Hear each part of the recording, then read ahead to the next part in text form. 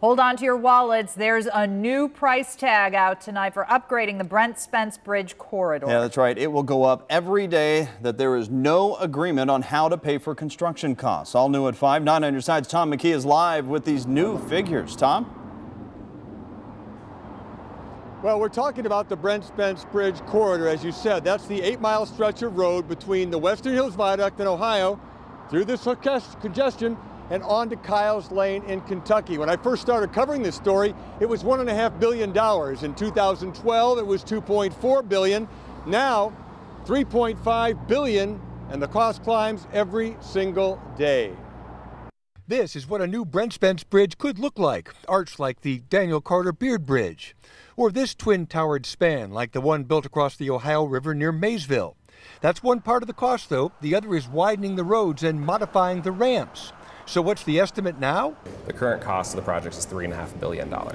Charlie Rao is project manager with the Ohio Department of Transportation. It goes up about $70 million annually due to inflation alone.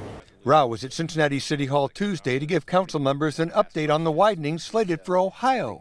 We want to make sure that the folks in the community, particularly the West End, get an update and are able to weigh in on the larger projects. $100 million is being spent on utility relocation and property acquisition.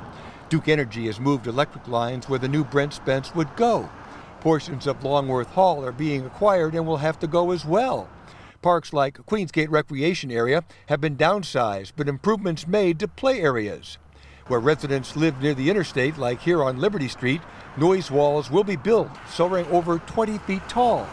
When all is said and done, there will be more green space as well. We're going to go through and we're going to do whatever we can to save the trees that are possible, because there's no reason to cut them down if they're not impacting safety. The big question still is funding for construction.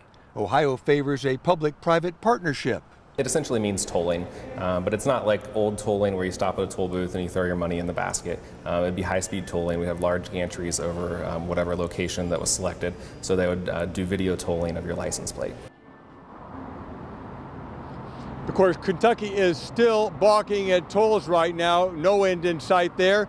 Improving congestion is vital to the economy of this region. Right now, about 1.6 million gallons of gasoline is wasted every single year in traffic like this. By 2030, it's estimated 5.7 million gallons will be wasted as well. So the clock's ticking. Tom McKee, 9 on your side, live in the West End. Certainly is. Thank you, Tom.